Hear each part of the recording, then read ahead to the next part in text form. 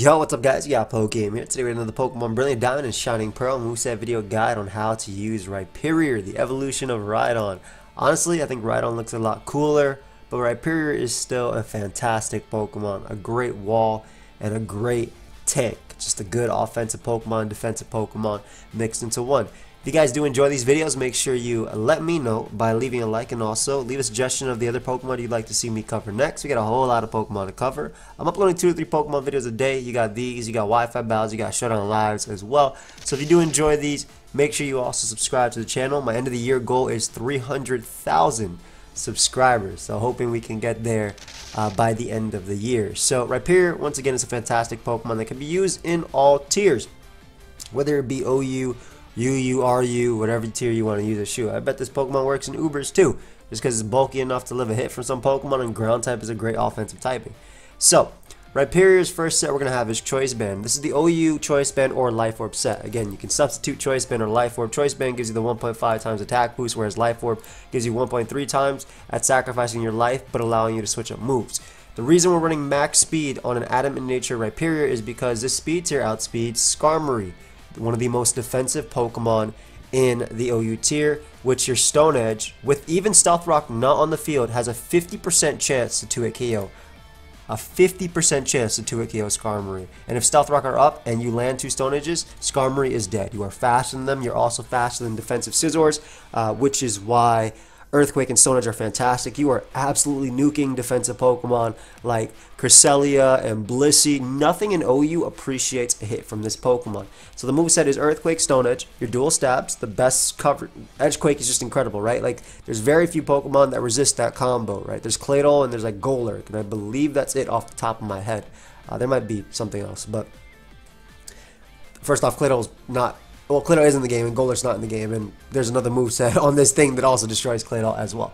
But yeah, so again, you want to run that max speed, you want to run the max attack for the added power. Solid Rock is a fantastic ability because it weakens the power from super effective attacks, allowing you to even live like Icicle Crashes from Weavile decently, and Earthquakes from Gliscor decently. Speaking of Gliscor, you have Ice Fang, which guarantee KOs max HP Gliscor, which is great for the special defensive and the offensive variants, and even some defensive variants as well, whereas Stone Edge will 2-hit KO them anyway. And then you do have Megahorn, and Megahorn's really cool because it allows you to OHKO Latios.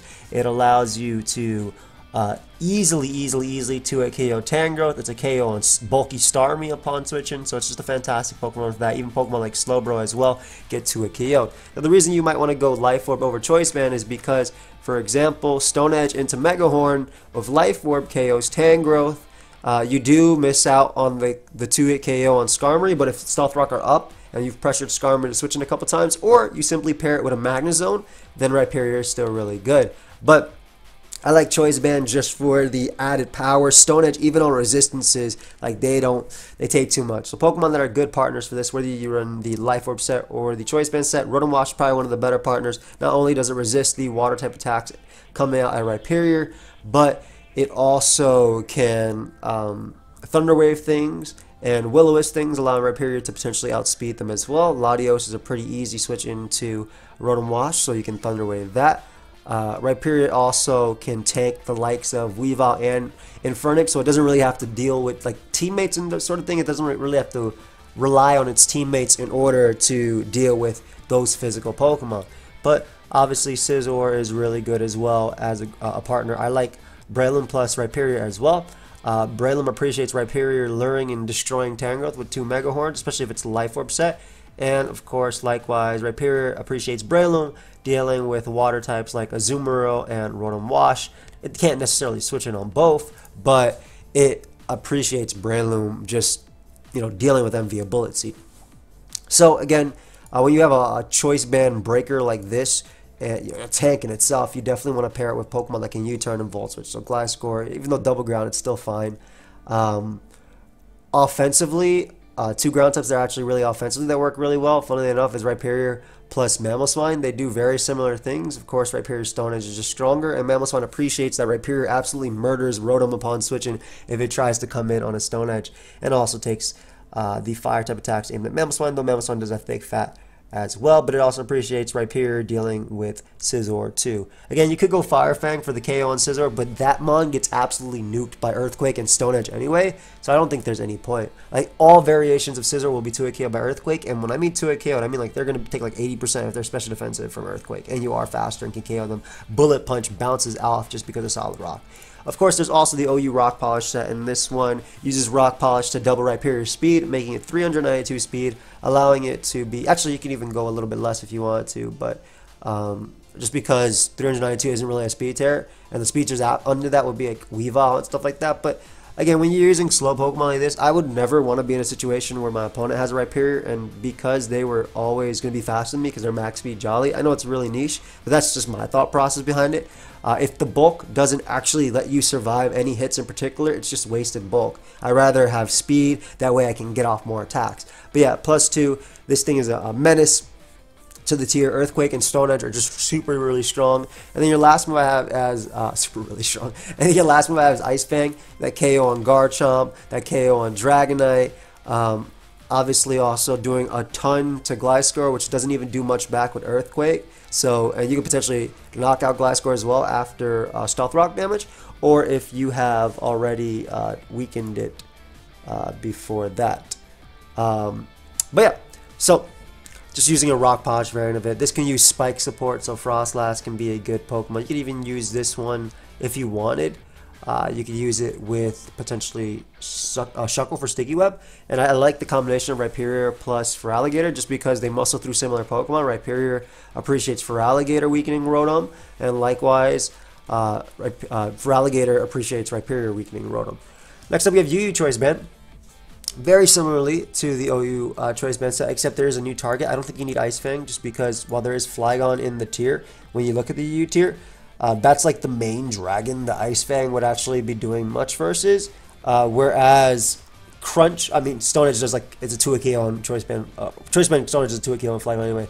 But the big thing about Crunch is allows you for a reliable hit on Cresselia, which I really like that. Also, it allows you for a reliable hit and KO Miss Magus. Now, obviously, you do have Megahorn and Bronzong for Crunch as well. Now, obviously, Choice Band Megahorn is going to be doing 1,000,000% to Cresselia and Bronzong anyway, but I like that reliable Crunch and just not having to risk missing. And also, just you're naturally bulky enough to live like a Spec Shadow Ball for Miss Magus, so I like the fact that you can knock it out with Crunch.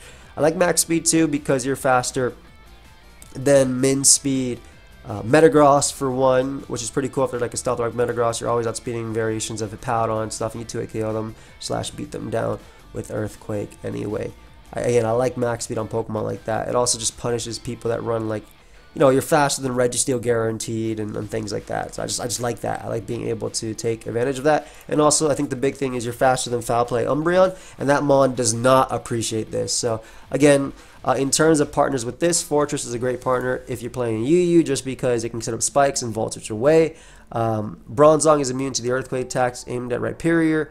Blastoise is a cool partner too because Rhyperior just muscles through things like Chansey if they want to use it in the tier, and it muscles through even unaware Pokemon and like Snorlax, which is something that Shell Smash Blastoise has a little bit of trouble with. So sleepers like that can work. And likewise, I also like Rotom Mow because it takes the grass and water type attacks aimed at Rhyperior. It works really well. And obviously, bulky waters like Milotic can work really well with this Pokemon too. Trick Room Sweeper. This one can work on Trick Room teams. This is using a Brave Nature Rhyperior, max HP, max attack. Again, same attacks we've been talking about. I like Life Orb just because you're on Trick Room. I think you want to be able to switch your moves and you still hit crazy hard anyway.